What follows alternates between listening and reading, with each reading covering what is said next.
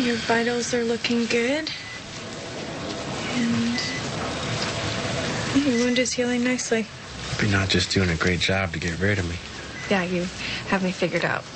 I'm usually a terrible doctor. Are you feeling well enough to have visitors, Todd? Don't really know anyone in Miami. Except you. Well, the police would like to interview you.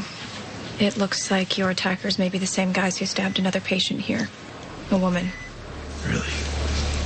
Is she okay? She was in pretty bad shape, but her surgery went well. But she'll live. Yeah, not the only good doctor here. If only I'd fought back harder, maybe she wouldn't have been hurt. Or you could have been killed. The important thing now is that you're both going to be okay.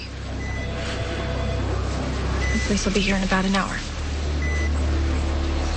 Try to get some rest.